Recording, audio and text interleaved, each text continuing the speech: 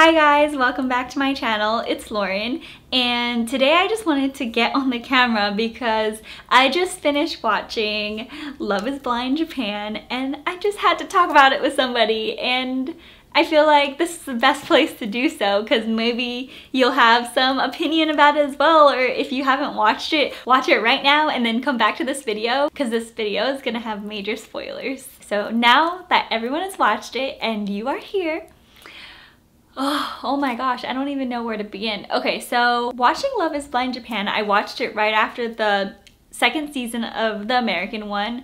It's so refreshing to see because in the Japan version, everyone takes the experiment seriously, and I really like the interactions between people opening up. So I can't say this about everybody, but I feel like people in Japan versus the US, like people in Japan are less confrontational, and then they kind of hide behind a screen, you know, like if something is bothering them, they're less likely to just be like, hey, this is what's bothering me, and they're more like to themselves. This is what I observed me being there, and then a couple of people that I know who live there, and like a couple of family members who I know as well who live there. To be honest, my family in Japan are super loud, so we might be the exception, but a lot of people, you know, they are more to themselves and they just kind of do their own thing. They don't go out of their way to talk to people. I remember there was like an instance where I was in Japan and then I had two huge heavy suitcases, and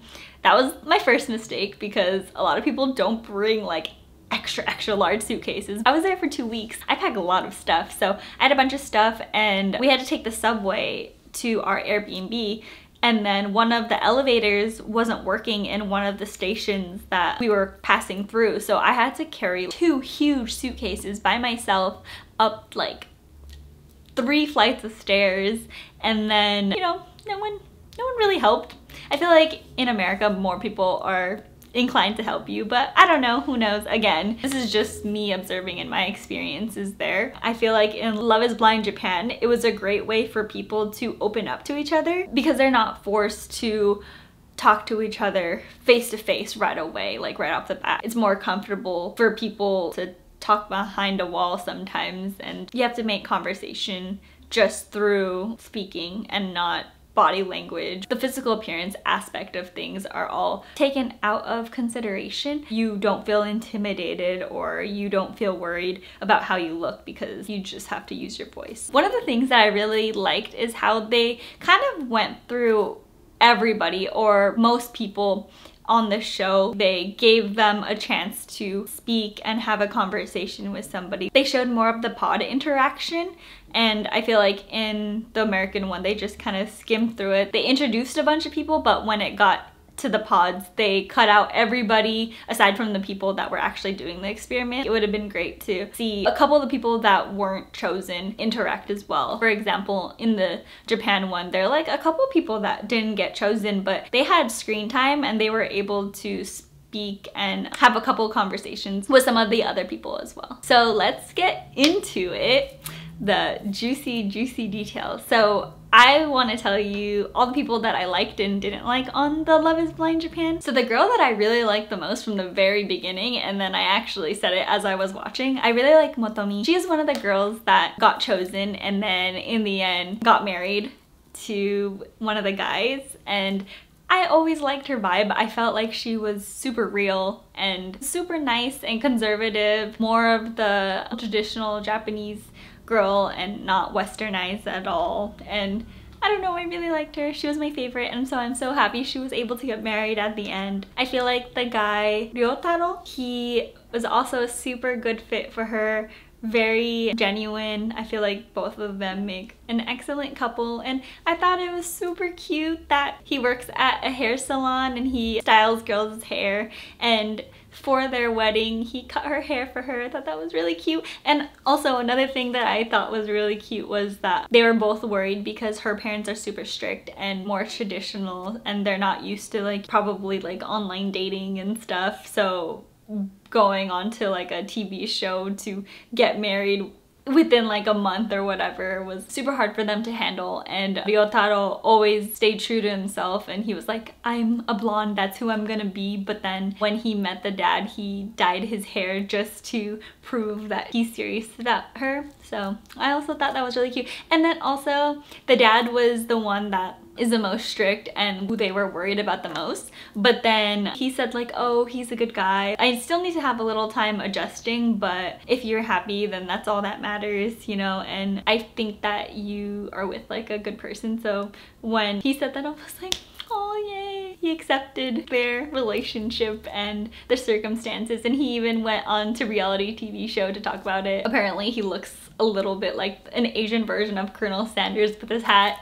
But yeah, I really like them. So now I want to talk a little about Midori and Wataru. I feel like they're more of the westernized couple. I know Motomi and Ryotaro was super like Japanese and traditional, especially when they met on the bridge. They were kind of shy. Well, it was more like she was like, oh my gosh, I didn't know you had blonde hair, you're like some gangster or something. And then she was like kind of taken aback and kind of scared. Midori and Wataru lived in the US, I believe. I think she lived in Ohio and he lived somewhere in the US, so then they can speak English as well. Theirs were a little bit more westernized, and when they saw each other on the bridge, they just made out or whatever. It wasn't like the US version where Shake like grabs the girl's ass or whatever. That's another thing. In comparison to the US and Japanese one, the Japanese one, they're super considerate of the girl, and then they were like bowing and they're like, oh, nice to meet you, nice to meet you, oh, thank you so much, thank you so much, bowing. And then the US one, they just come trotting in like, ooh, that girl has a hot piece of ass. I mean, I live in California and that's just how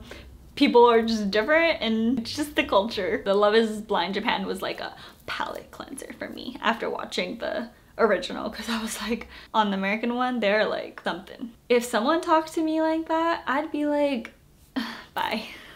So let's go back to Midori and Wataru. They also got married and I thought they were super cute as well. The only thing though, I feel like Midori was a little watered down version of Shake, because every single time, I mean, I understand, because the girl tried so hard to get this guy and she's probably thinking, damn, he's super hot, his voice is so deep, he can speak English, he's really good looking. But then when she saw him, oh, he kind of looks like a hamster. That's what I thought.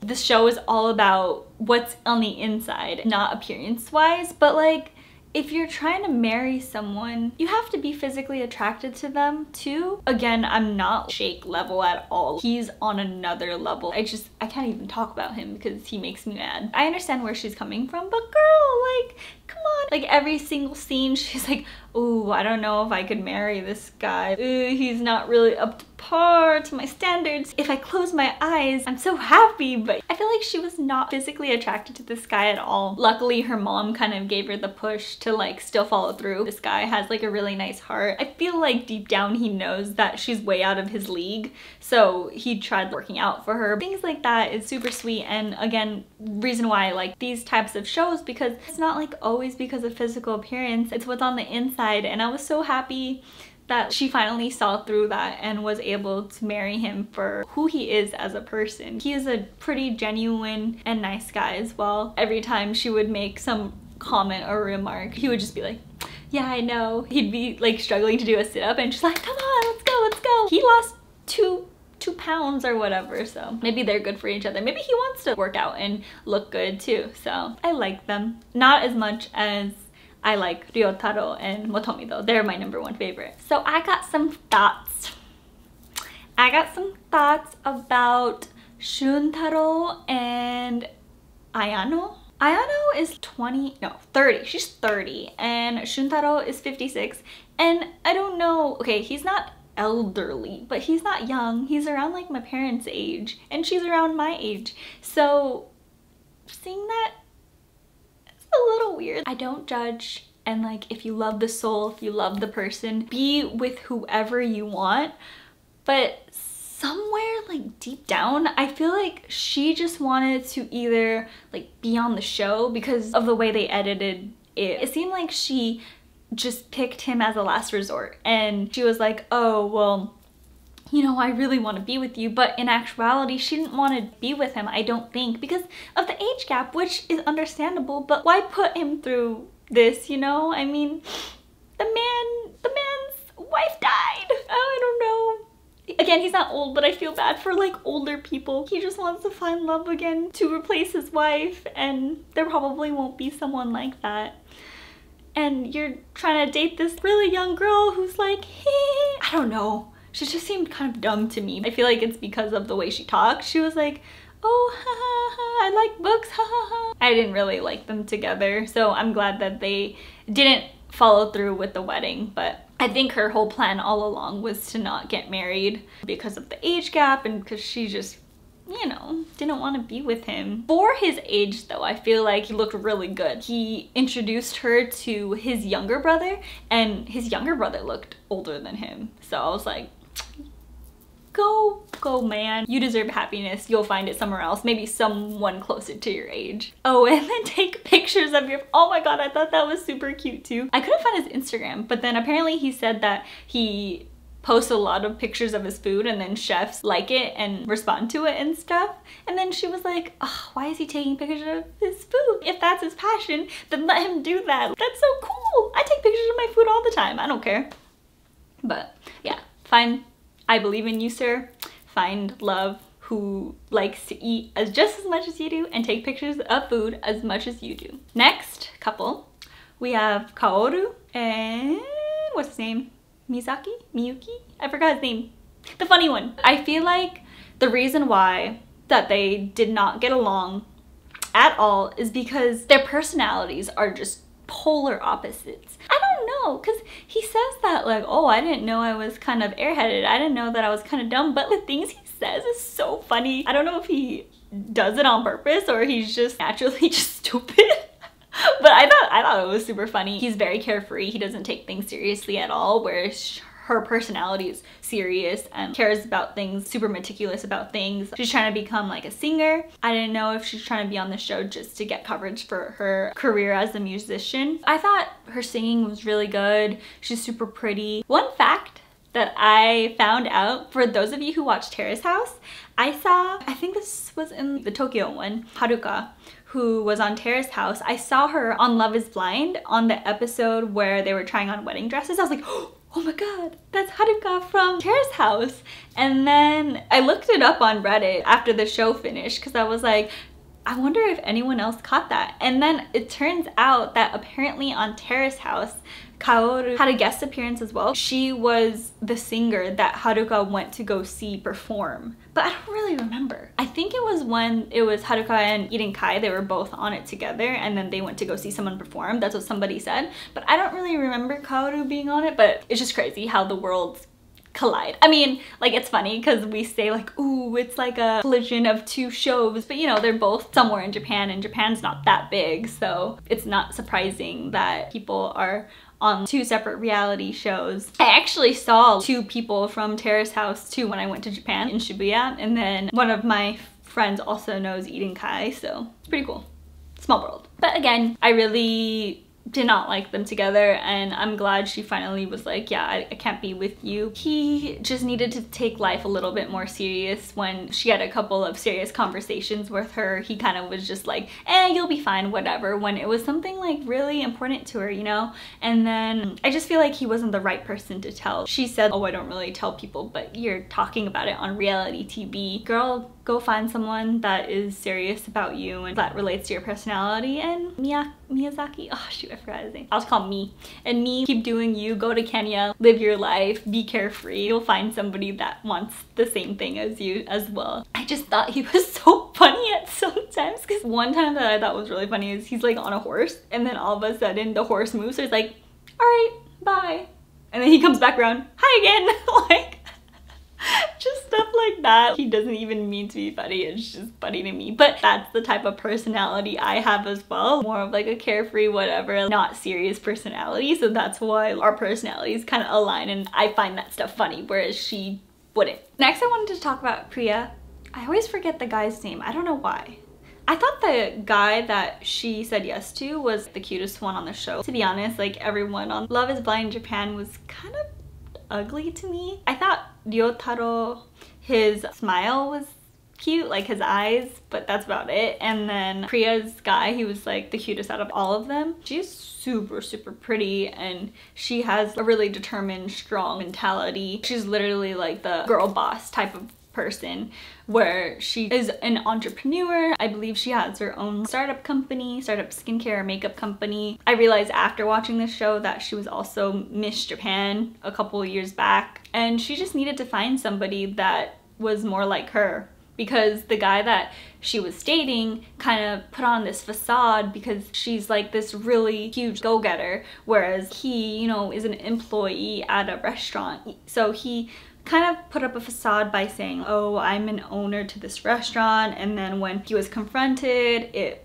turns out that he is just an employee. He didn't put any money into this company. He had a restaurant, or he had like another company that went bankrupt. Like, there's so many things that went wrong with his life, so I think he was just trying to compensate and just kind of make himself look better than he actually is, and it kind of just blew up in his face. I feel like she made him look worse by like making him feel bad, because, you know, it's like kind of adding fuel to the flame, right? When, you know, you already kind of feel bad about yourself, and then someone's like, well, how come you're not like this? How come you don't do this? I'm like this, like I'm better than you. And when people do that, it makes you feel even worse, and you just want to put up a front and pretend that you're somebody who you're not, so you don't feel bad about yourself. This happens a lot to just people in life in general. The most insecure people put up like a front or hype themselves up, or even go so far as to insult other people because they feel bad about themselves on the inside.